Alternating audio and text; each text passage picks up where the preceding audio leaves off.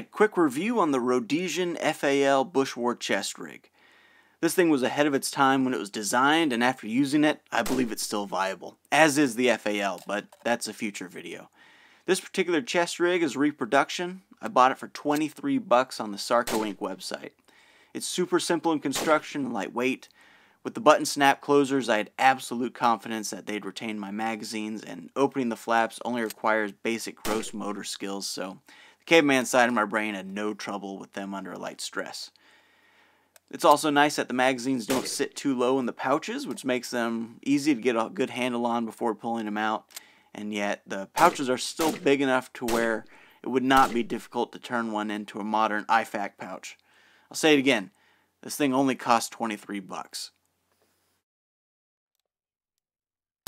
To test out the rig, I tried to run a variety of drills. On ones like this where I'm moving around a lot more, I purposely left the flaps unsnapped and tucked in the pouch behind the magazines. I knew my reloads would be quicker this way, and I wanted to see if the mags would easily fall out, which they never did, and that includes the 30 round mag that sticks out quite a bit.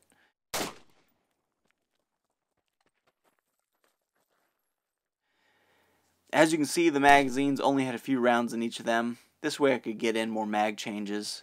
Also, I would think the mags being lighter would have helped them to bounce out more, but they didn't. Something I didn't think to try at the time was running a drill where I'd return the empty mags back into the chest rig.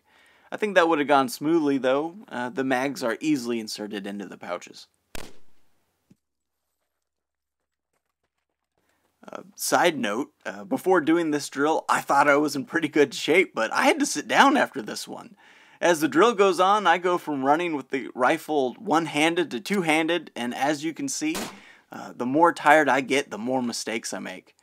This is some of the first actual shooting drills I've ever run, and it was very eye-opening for me. I learned a lot, but that'll be a video for another time.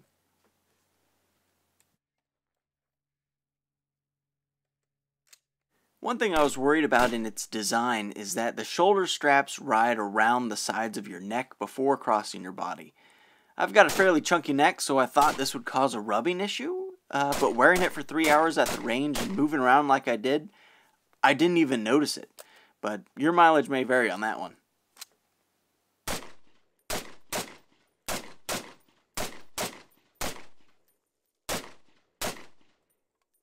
Overall, the rig forms really nicely to the body. It doesn't hinder movement in any way, and fully loaded with 4 mags, it's only 6 pounds. And that weight is distributed very evenly. In the future, with heavy use, I could see some of the seams coming undone, but that will be easily repairable. Overall, I'm very impressed, and I highly recommend this chest rig.